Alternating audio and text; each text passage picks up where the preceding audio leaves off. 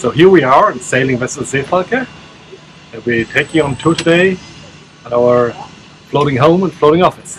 This is a really long video, and we get that, and we hope that you'll watch all of it, but if you don't want to watch all of it, we did break it down into sections, and in the description below you'll see the timestamps of each section, so you can fast forward through to the sections that interest you and skip the sections that don't interest you. Welcome on board. Seefalke was built specifically for the kind of blue water sailing that we've been doing since we left Stralsund, Germany on August 19, 2018. She has safely taken us across the Baltic Sea, through the Kiel Canal, the North Sea, the English Channel, the Bay of Biscay, and all along the Spanish and Portugal Atlantic coastlines, into Morocco and down the northwestern African coast, to the Canary Islands, and now into Cape Verde. Next, we cross the Atlantic Ocean with Barbados in our sights.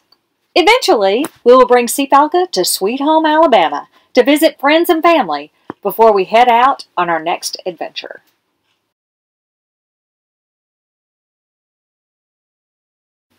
Seefalke is a Seahawk 37, designed and built in the Netherlands by Yachtbouw Noord in 1974. Seefalke is a long-keel, ketch-rigged steel ship with 37 feet waterline and 43 feet length overall. Seefalke weighs about 10 tons, and she's not a racer, but she's safe and seaworthy as can be. Our ship, Seefalke, has only had 3 owners in her 44-year life: Norbert Drucker, Bernd Oldman, and Maik Schneider. During Norbert's childhood, his father owned Seefalke, and they sailed her for 35 years. He sold her to Bernd in 2009. Bernd is the president of VBS, a sailing club in Bremen, Germany. Seefalke was the crown jewel of the club for 8 years until Bernd sold her to Maik in 2017. While we were sailing through the Kiel Canal in August 2018, we had a rare opportunity to have all 3 owners together to talk about our seaworthy ship. The biggest sailing ship in our club, and for us, you know, we always had only small ones, you know, and then the Seefalke came. It was unbelievable, it was good.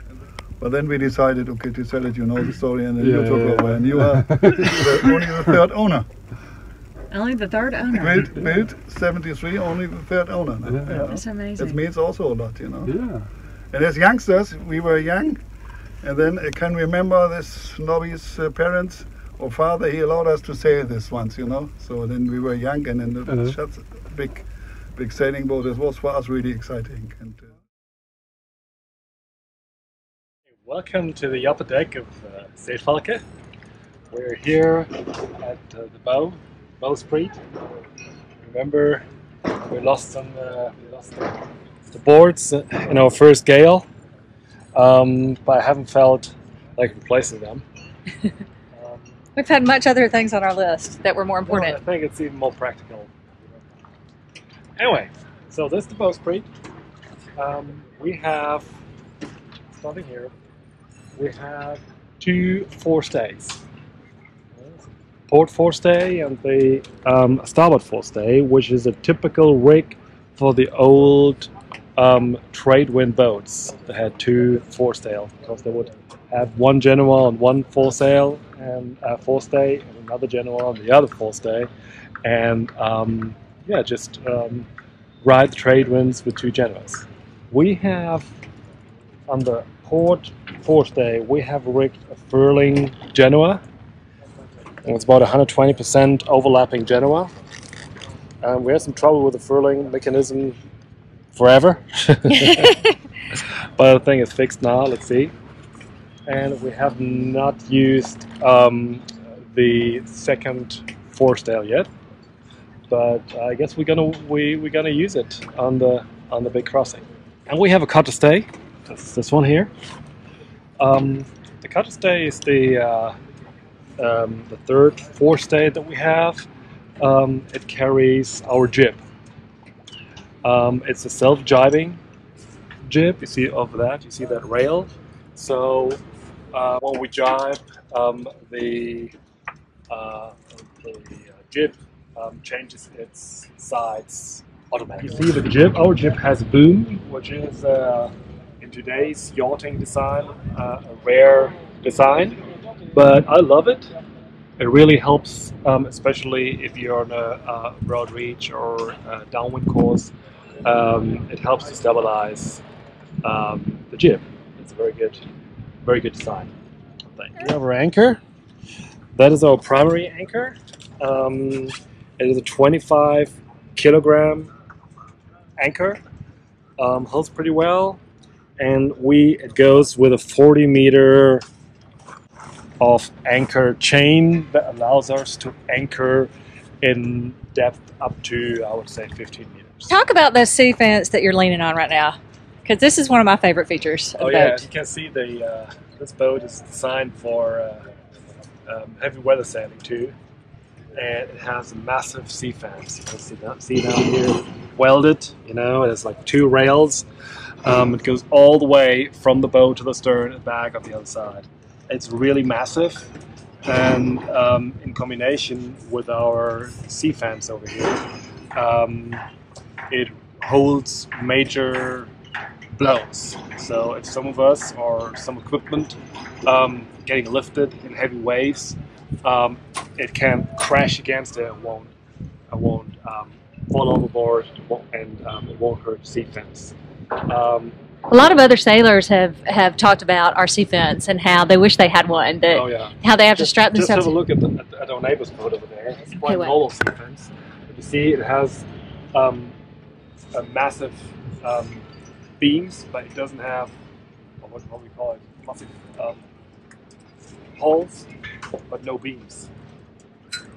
Yeah, I mean, you would have to strap yourself in, really, even in just general situations out on the foredeck on that boat. Whereas here, this really, you can hold on to it and it will hold you. It will definitely hold the weight of large human beings. And of course, the Seadogs. Then we have our potty area. Yes, this is for the dogs, not the humans. And this is our hatch that goes down into the bow. Yeah. Cabin. It's specifically practical when we have to change sails. So then one of us will be down there, one of us will be up here, and just take over the sail through that hatch. Yeah, we just hand it up right through the hatch. It's very convenient. And so we keep all our extra sails down in the bow, except for the mizzen staysail, which we'll talk about when we get back to the stern and the cockpit. Exactly. Okay, talking about sea fence, that's another unique feature of this boat is the mast fence. You know, the mast fence is the mast fence in today's designs. Most of the lines go into the cockpit. So for most of the work you have to do in the main mast, you don't have to leave the cockpit, which of course adds to safety. In the 70s designs, that was not possible. So for all sailing maneuvers, for most sailing maneuvers, someone has to come here to the mast, no matter what the conditions. So that makes me feel especially safe when I have to come out and hoist or bring in the mainsail. Yeah, so you can lean against it with your full body weight. Yeah, it is you can work so the helpful. winches, you can work the halyards, you can work the sails, and you have both hands available for the work. Yeah. So what's this here hanging up? So yeah, that's our solar shower. Yeah, we do not have a shower inside. That's our warm water system. Yeah. Yeah, we'll just fill it with water. You see it's all black or dirty. Then it's all black. Dirty on the outside, but not the dirty inside. on the outside. It's clean the inside, and has a little thermometer over here. So we'll fill it with water and we expose it to the sun. The water heats up really good, and it has a little nozzle, and we just sit here and have a shower on the deck. So the mast is also it's a massive design. It's 12 point something meter high. So you may say that's not very high. It is not very high, but since we have two masts, we can we easily distribute the sail area on two masts, which makes it easier to handle. Every sail is a little lighter and a little smaller, if you only have one mast, and if worst case one mast breaks down, you still have the other one, huh? It's a little backup. And also one of the major advantages of two masts, you can balance and trim the boat just a little better. Okay. With more options. So then we have. We don't have a furling system on the main sail. Oh, no, we don't have. So we come out on the deck and bring the sail up and down manually. Yeah, we have 3 reef lines though, so we can manually increase or decrease the area of the main sail. And then at the mast we have several electrical outlets, and we run a spotlight over here. So this is especially helpful when we enter a port or a marina in the dark. And up there we have another spotlight, that's our deck light, that illuminates the deck when we have to do maneuver in the dark, and really helps very much. As we have passages very far away from land and very far away from gas stations and possibilities to reprovision, we also carry extra canisters of gas, diesel, and water. So this is all over here. And we use different canisters for the different liquids. So the steel canisters are for diesel. The plastic canisters are for gas. We use the gas in our outboarder or in our generator. And the white canisters, and you may see more on the stern deck, is for water. Yep, fresh water, drinking water. Okay, here's one part of our power station. It's our solar power station. The dogs love it because the dogs are guarding it. because it gets warm when the sun shines on it. And they That's love right. to sit on it, which of course the captain doesn't love, but they love it. not quite. It doesn't help the intended purpose. It's 200 watt. It's a 200 watt solar power. It's walkable. You can walk on it, and it really helps a lot. It's our main source of energy when we are out there in the sun. We also have several mobile solar panels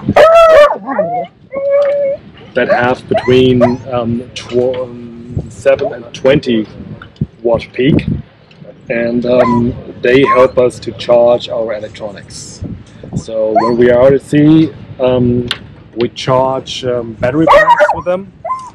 And the battery packs would charge our mobile phones, our iPads, and our other electronics. Yeah. And we can move them around, so we can move them wherever the sun shines best. Because this solar panel sometimes is also covered by the sails. That's right.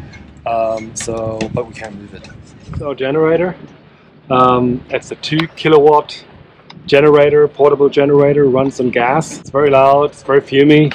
But it already saved our asses. You got that right. When we were short of power on the way from the Canaries to Cape Verde. Motor breakdown. So here we are at stern deck. That's mainly a cargo area. Yes, this is like a garage, an open air garage. Yeah. Anyway, it has a secondary and a tertiary steering device. So we do have another steering wheel that runs on the hydraulic steering mechanism, and we have a mechanical emergency tiller. That is also a great rudder indicator, by the way. Yes. Also, here, as you can see, we have two life rafts, one here and one over there. 2 life rafts. So why do we have 2 life rafts? This boat came with a life raft, but life rafts need regular maintenance. So we invited some friends to stay with us, and at a time where the other life raft was getting its maintenance.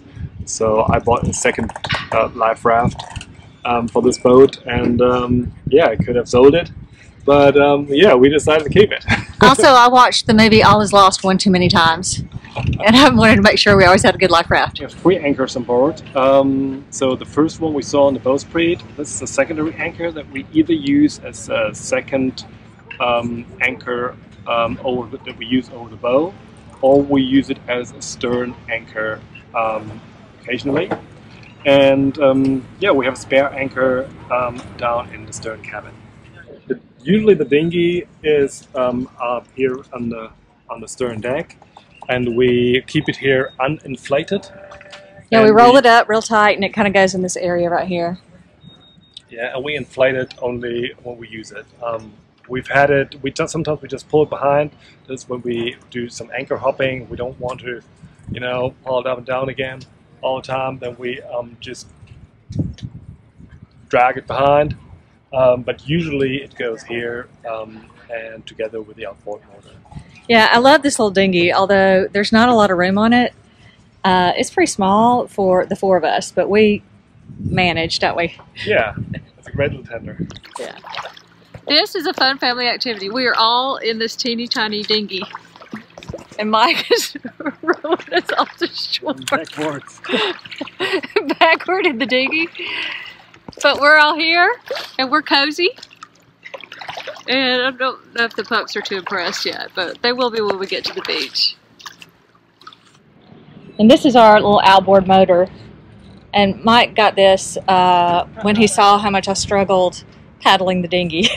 So that was kind of a present for me, which, thanks Mike. Yeah, we do not only use the wind as a means of propulsion, we also use the wind to produce some electrical energy. So we have a Super Wind 350 and a 350 watt wind generator that helps us charge the batteries. And that's especially helpful when we are at sail on the way, or when we are at anchorage somewhere in the trade winds. Then we can count on approximately 3 to 4 amperes from this wind generator. So here we are staying in front of the mizzen mast. So yeah, it's our rear mast called mizzen mast. It carries the mizzen sail over here, the mizzen boom.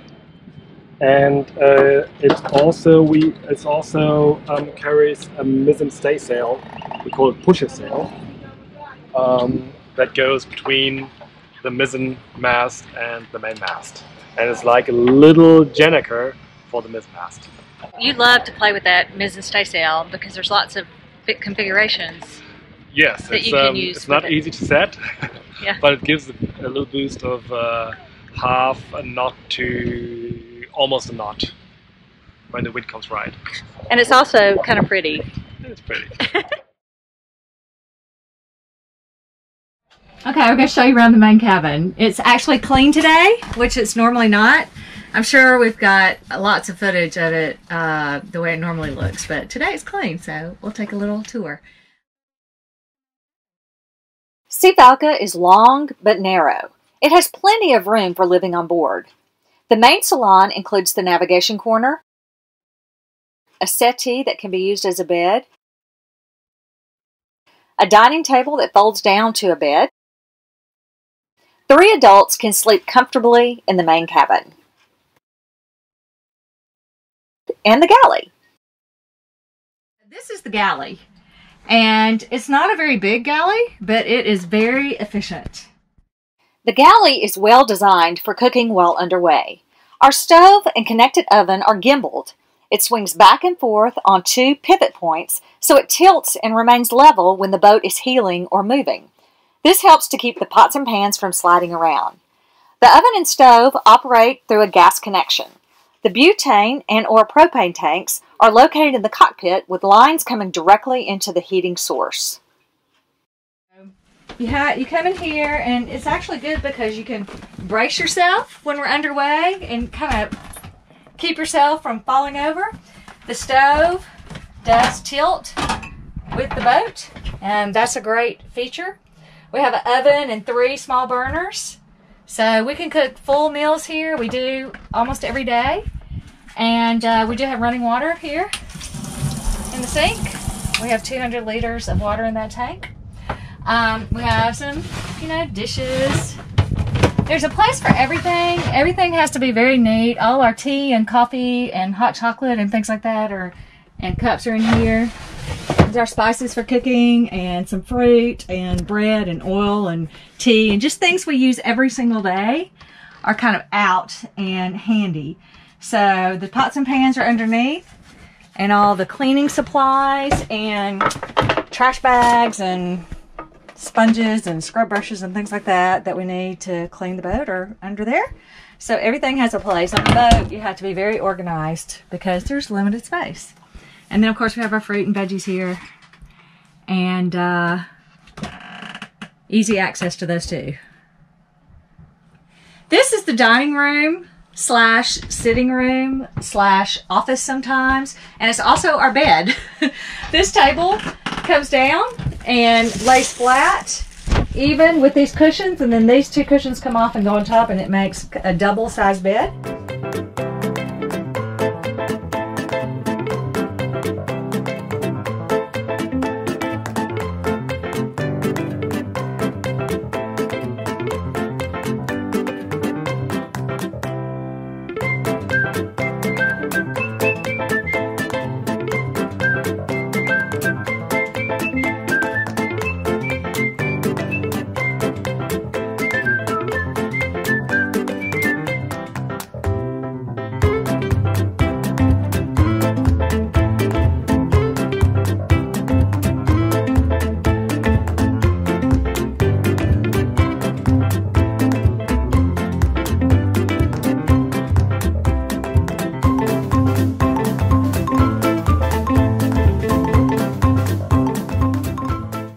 That's where we sleep at night usually.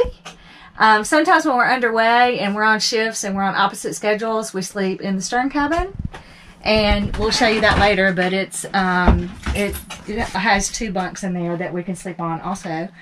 And then most of our food are in these cabinets here, at least the food we need easy access to.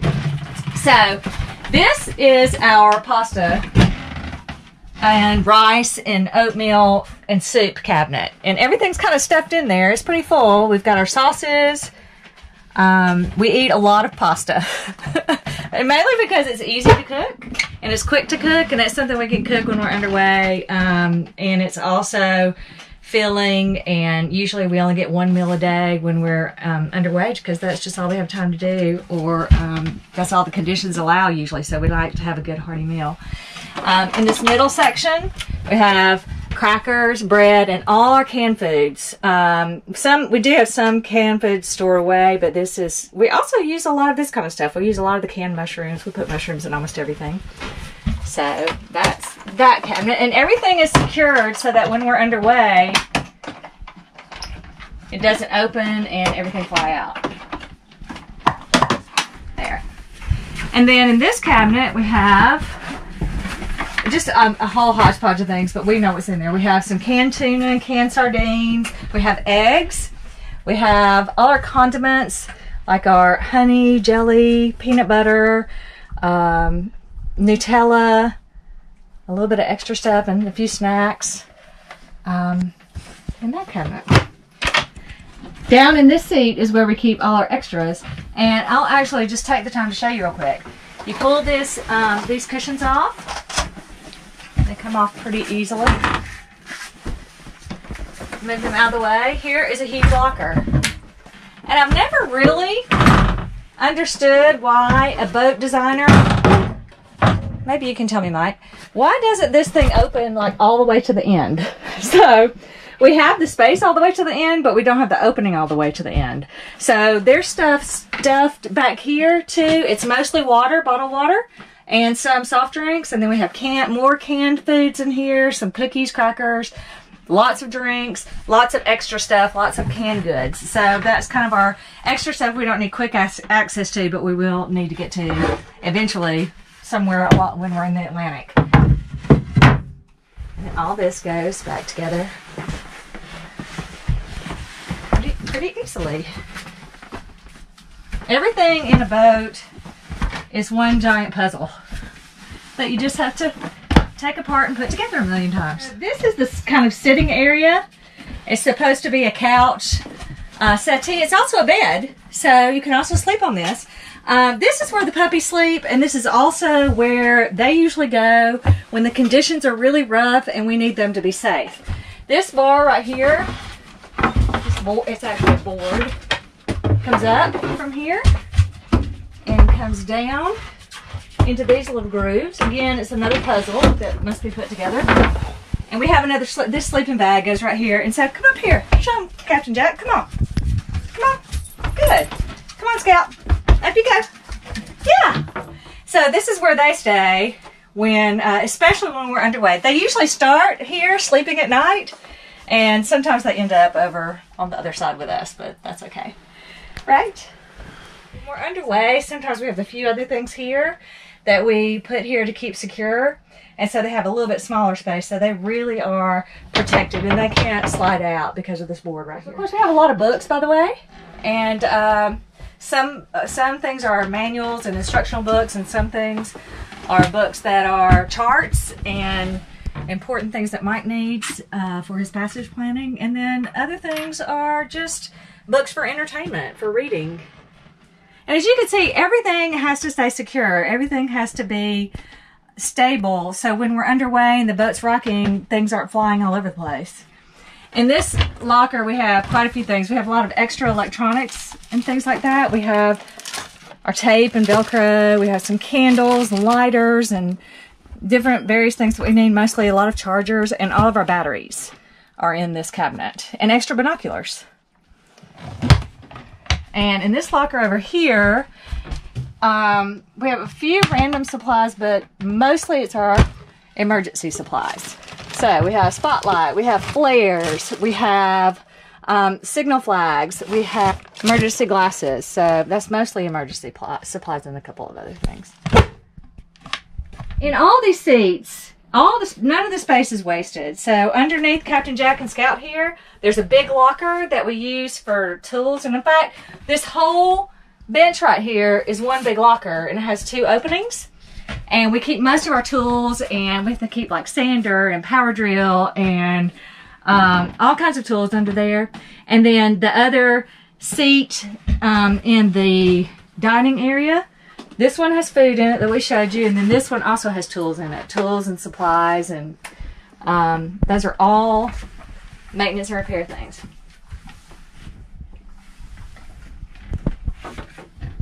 And then of course we have our main chart.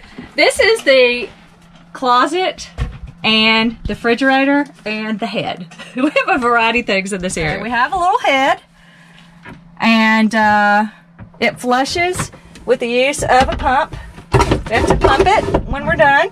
We don't flush any paper, so we have a brilliant diaper genie here for the paper, and that's what we do with that. And that's the greatest invention of all time. We love it. And then some extra supplies.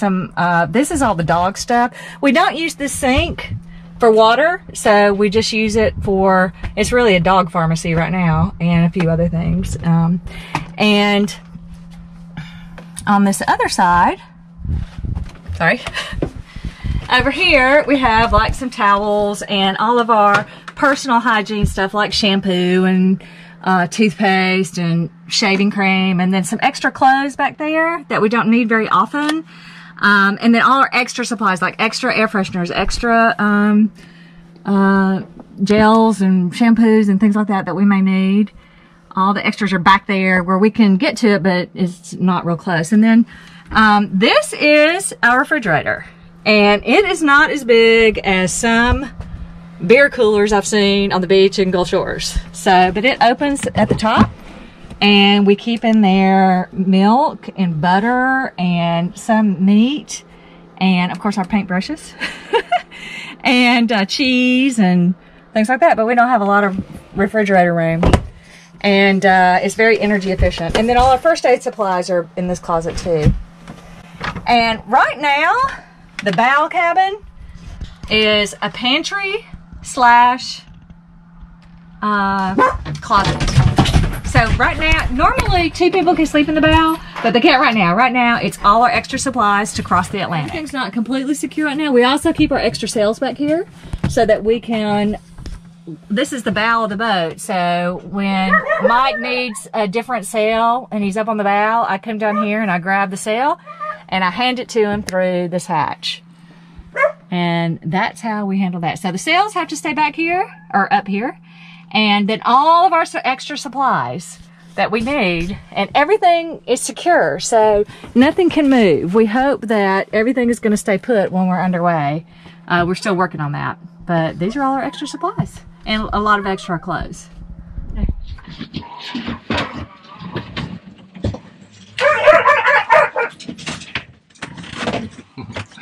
Yeah, so here we are in the stern cabin.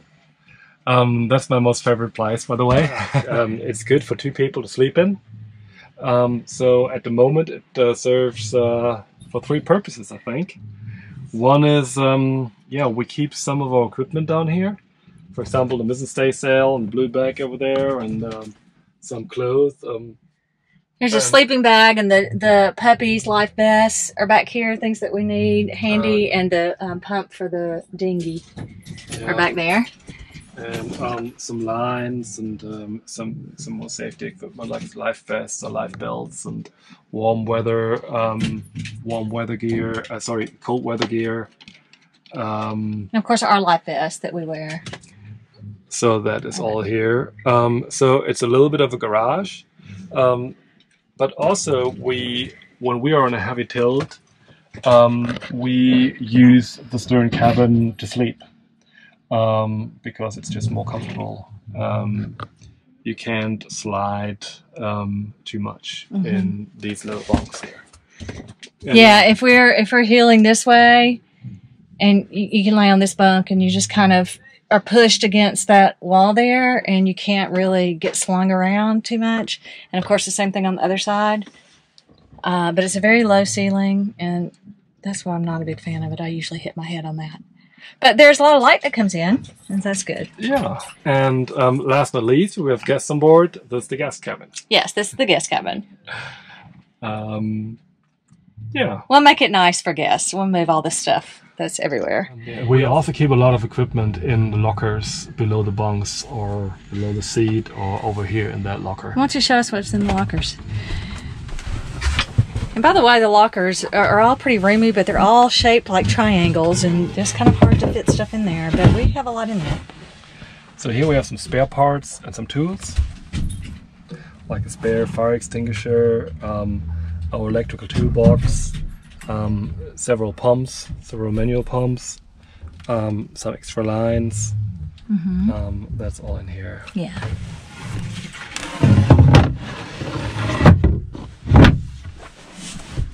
And then on the other side, these are the lines that we use most often. We kind of keep them out. We used to keep them in here, but then we realized we just needed to keep them out. So here we have like some more heavy lines, like long lines, or lines, anchor lines for the secondary anchor. And we have the secondary anchor that's all in here. Different lines, all sorts of different lines, and a secondary anchor, the tertiary anchor.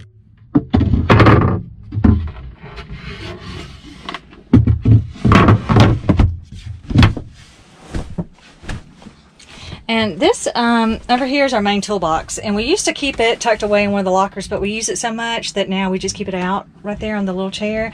And inside that chair is another locker, and it has all our manuals and just spare things like mosquito nets, and also our courtesy flags, so they're pretty convenient to the cockpit. And these stairs lead right to the cockpit. So the cockpit is in between the main cabin and the stern cabin. So when we do have guests here, they do have a little bit of privacy. They're a little bit tucked away from us and the Seadogs. Okay, so we also have a safe. Yeah, we had a safe. This is the world's greatest safe that was ever built. So tell the story about our safe, why there's no door on it anymore. Yeah, it was a great safe. And we kept our ships and personal papers in there. And our passports. And our passports. But at one point, somehow I screwed up the lock, I guess, and we couldn't open it. We could not open the safe, and I think, was it you or was it me, need to take the plane home. We both need to take the plane home, but you had your passport and mine didn't. My passport okay. was in there. So so we ended up breaking into our own safe. And it took like an hour or so. It was pretty safe. Yeah. It took an hour and all sorts of efforts. And lots of different tools. And lots of crowbars and hammers and saws, and we used every tool on the boat, and we finally were able to break in, and now it's just like a little box that's sitting here. It does have 2 little shelves. We have a thing there in case we want to put a few things in there, but yeah, now it's just a box and a funny memory. And below the stern cabin there is a huge bilge just underneath our feet. And this is where we keep approximately 200 liters of bottled water as an emergency backup. It's not easy to get to it, but it's great storage. It's very deep, and it'll hold a lot.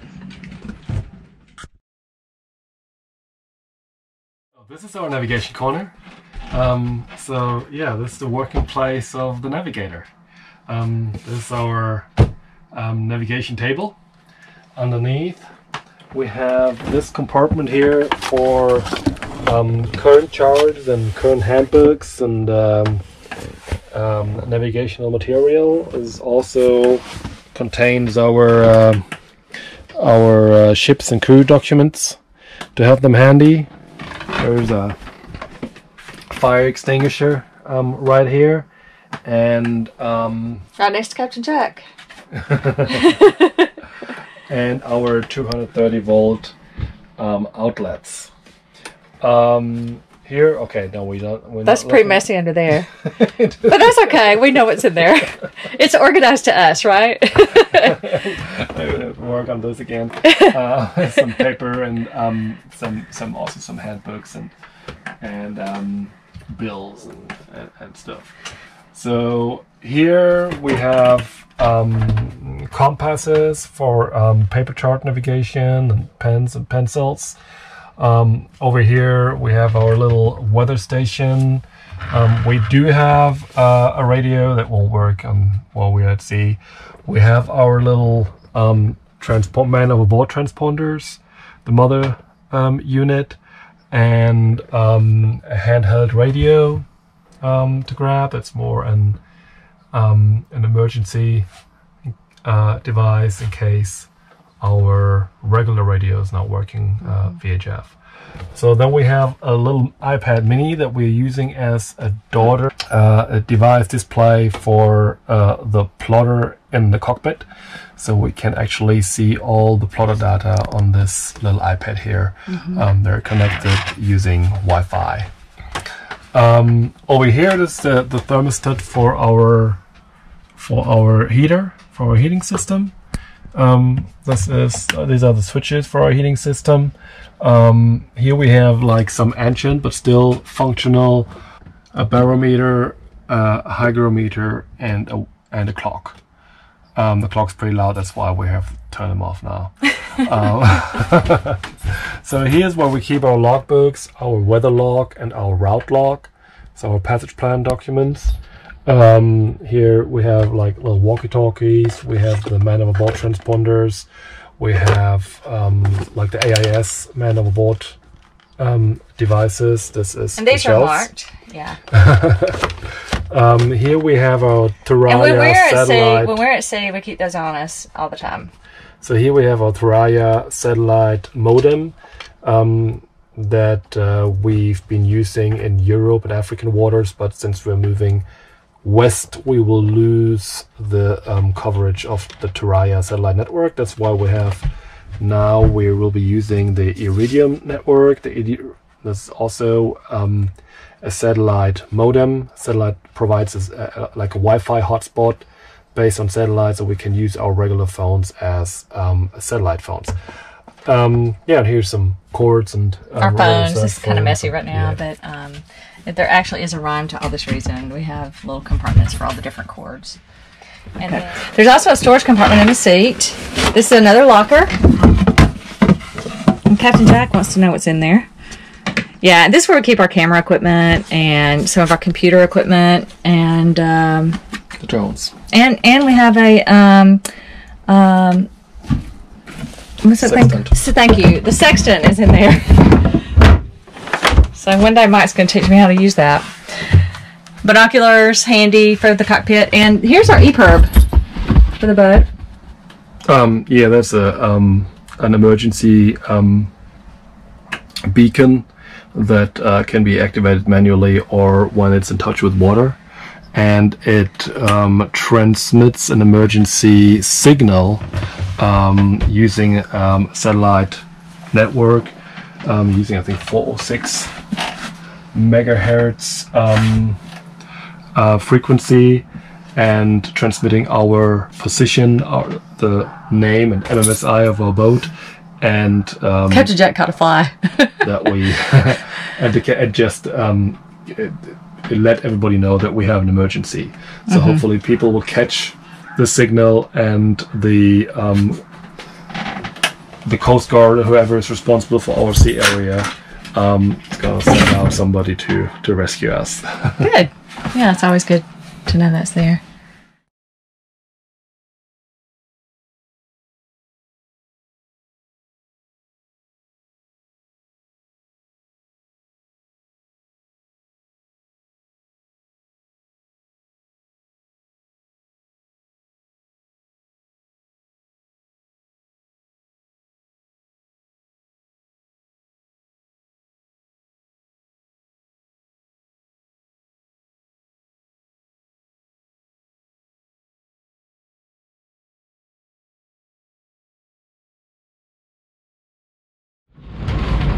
So here we are in the cockpit again. I love it because it's a center cockpit. It's very safe. It's protected from all sides. It's very deep. So in case of high seas, you really feel safe down here.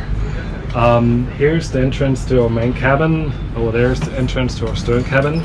Below us is the engine room. So we have to remove the floor of the cockpit to get access to the engine room. Over here, below these boards, we have our gas cartridges.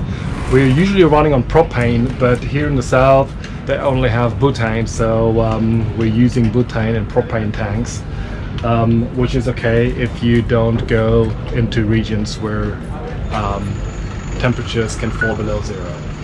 Over here we have another opening that gives us easy access to the batteries and to the fuses and to the charging units, and we have a manual bilge pump over here in terms of in case of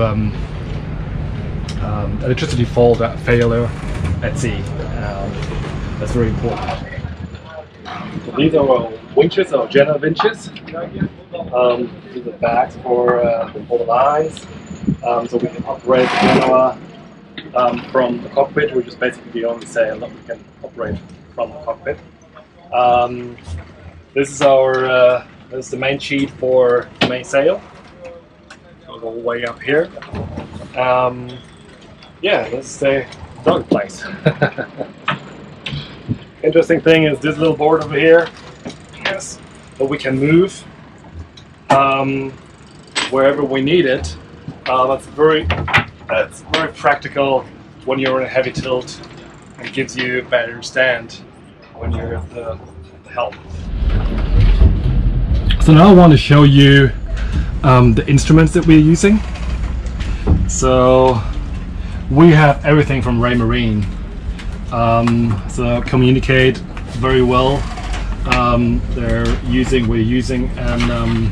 the Microtalk, the Raymarine Microtalk protocol. See that over here? That's the little Wi-Fi gateway, so we can have all the data that we see up here. We can have it. We can see it down there on an iPad or any mobile device in the cabin or anywhere else on the boat. Let's start up here. This is the motor oil temperature.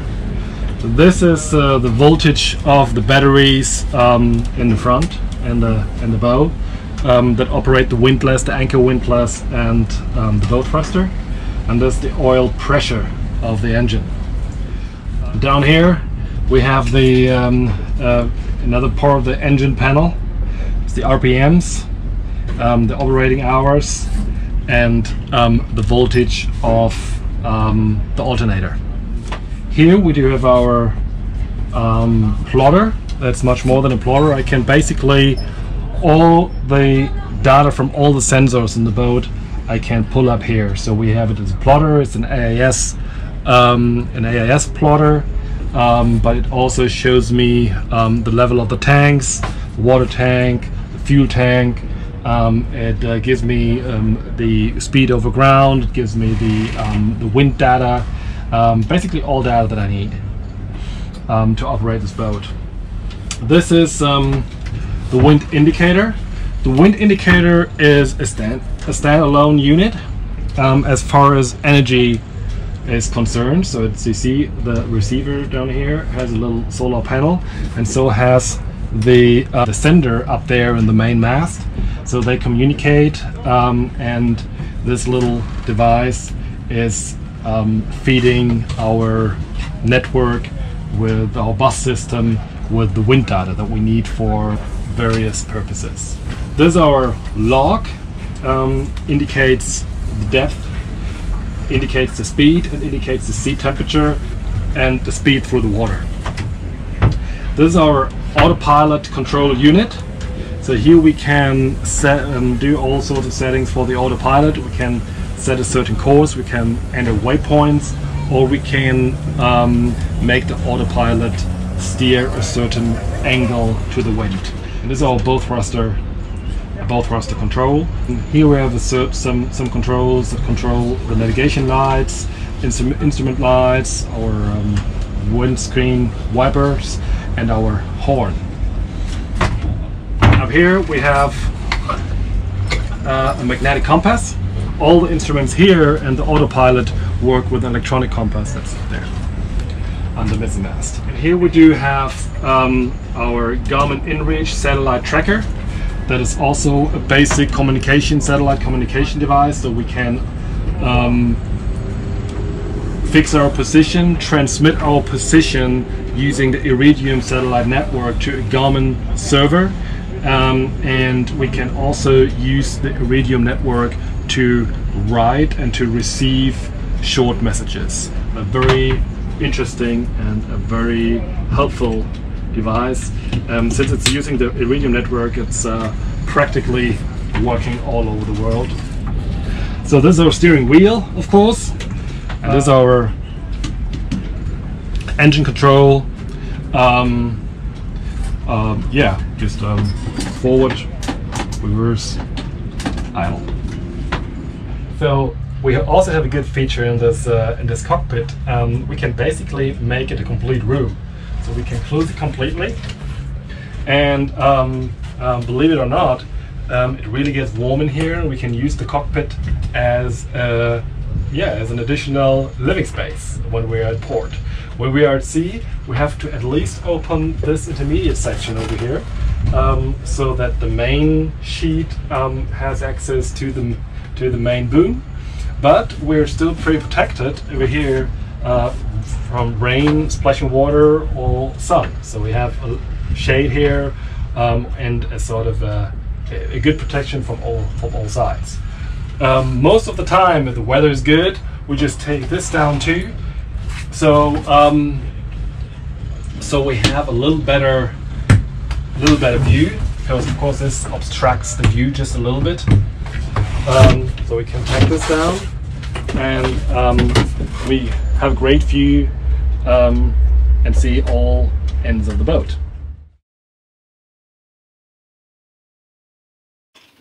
Even though her main propulsion is her sails, Seefalke is equipped with a 62 horsepower Vitas diesel engine. The engine is well maintained despite its 20 years of age, so we didn't feel it needed to be replaced or overhauled. Putting a level transmitter into the main fuel tank is the only thing we did to the engine and fuel system. The main fuel tank does not feed the engine directly. Fuel is pumped into the service tank first. The inspection glass allows us to detect contaminated or polluted fuel before it can damage the engine.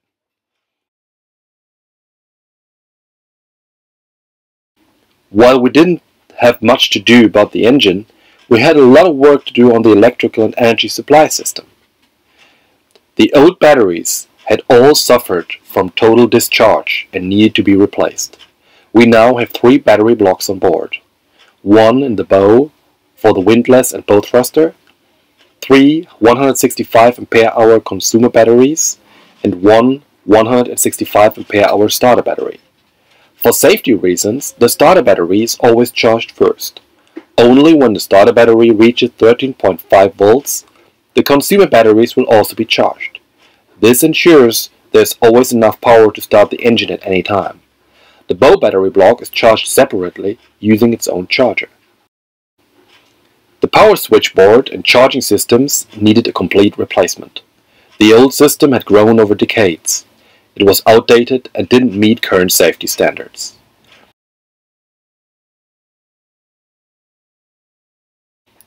Properly sized cables have been installed and labeled according to international standards. Now we actually do have a fair chance to diagnose faults at sea.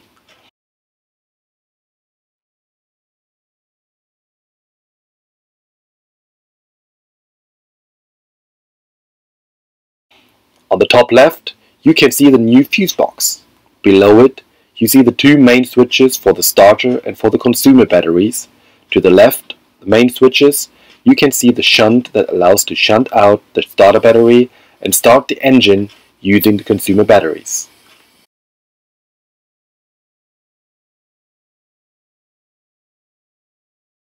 This is the new 12 volt 60 ampere charging controller for the landline. It works both for the 110 volt and 230 volt systems.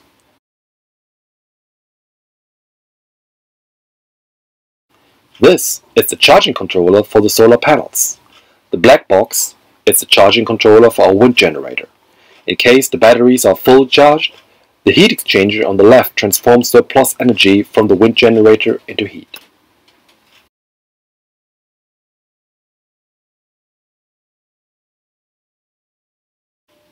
The new tank and battery management system shows the charging level of the batteries and the filling level of our water and fuel tanks. Cleaning up the cable tangle in the consumer switchboard was one of the main tasks during our electrical overhaul.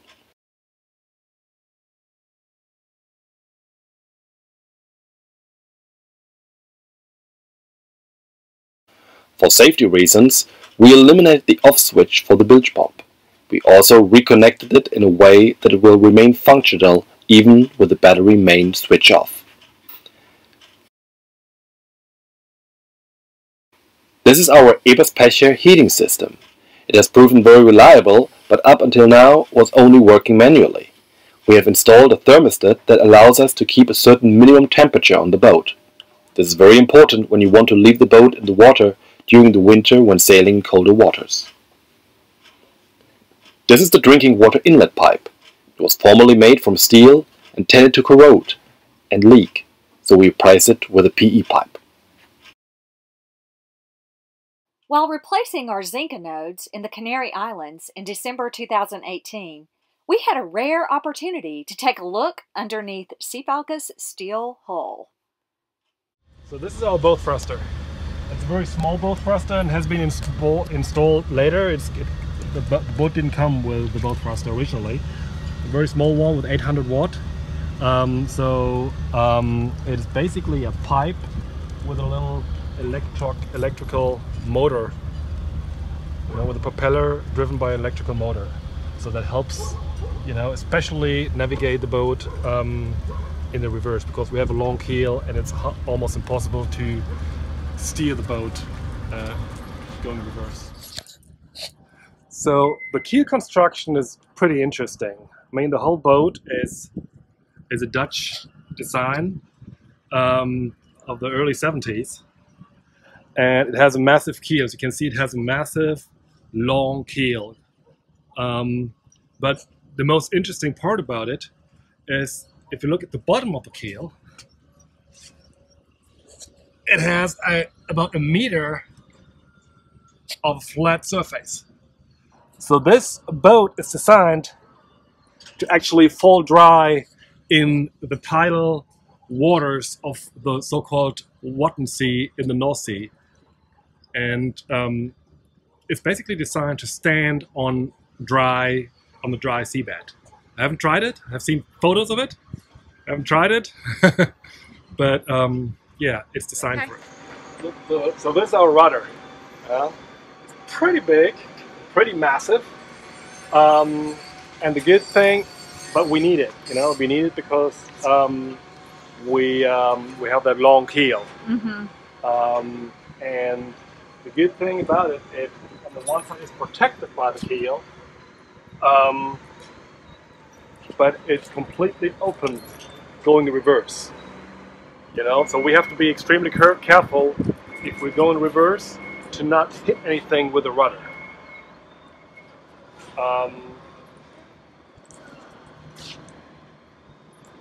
So this is a fixed shaft design, so it's not a sail drive like on most boats today. You have a sail drive.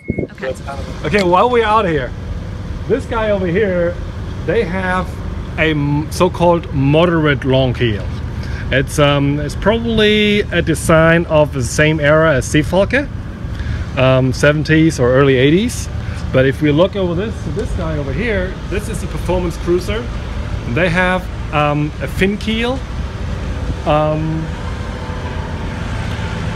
You see they have a very short keel with a thick and heavy end on the bottom. But it's also very thin compared with our keel. Yeah. And what is the advantage or disadvantage of? The advantage is, I mean, in the optimum, like just from the design point of view, is you want to have nothing in the middle and a very heavy part in the bottom, you know, to serve as a counterweight to the forces of the waves and the sails on the top. So in the past, they did not have the materials and the design skills to build a keel like this. Or if you look at a performance racer today, they kind of have like a thin little construction and a so-called bomb on the bottom. The disadvantages, the advantages, of course, that you have there's much less friction, and you have a better weight balance than with a long keel. But on the other hand, if you hit a rock or something, you know, and you lose this keel, you're screwed. Yeah. You'll capsize and you'll probably lose your boat. Whereas losing that keel is almost impossible. You may have a hole in it, you know, but you may not lose the keel. Our keel is as long as the boat, almost. Exactly. And the other advantage of a long keel is that the draft is much smaller. You know, we have a draft of 1.4, 1.5 meters, whereas in order to achieve the same balancing counterweight, you need like a 2-meter draft of this boat. So if you want to go in shallow waters, a long keel is definitely better. But on the other hand, this boat is much faster. You know, it's much faster design, and also it is much better maneuverable, especially in the reverse. Well, we're not in a hurry. No, we're not in a hurry. Imagine, I mean, the boat is 44 years old. It only had 3 owners. And this says something about the boat, right? Yeah. I mean, if the boat wouldn't be good, if they wouldn't like the boat, if the owners wouldn't like the boat, they would like get rid of it after 1, 2, 3 years. But nobody would keep the boat like for 30 years or for 10 years even. Right. And the first owner, I mean, his son we met yesterday, he sold it to his own sailing club to let newbies get acquainted with sailing. So I think that says something about the character of this boat. It was really cool how they were talking about that Seefalke was like the star of the sailing club. Yeah, and I've really, I remember when we sailed Seefalke from Bremen to Stralsund, that in the area of Bremen, like Bremerhaven, Cuxhaven, Helgoland, Seefalke was a celebrity. Just because of the coloring and because of, you know, the personalities of the VBS, that club, you know. In Seefalke, everywhere we came in the North Sea, you know, somebody was there who knew Seafalke. Yeah. Yeah. And I thought it was cool how they said they were so happy we didn't paint her. Yeah. That we kept her that bright orange color. And they said the same thing. I mean, Bert said the same thing. At first he hated it. He hated it really badly, and later he started to love it, and then he didn't want anything of it anymore. You know. Yeah. I mean, I love how no matter what marina we're in, we can always spot Seafalke. Oh yeah.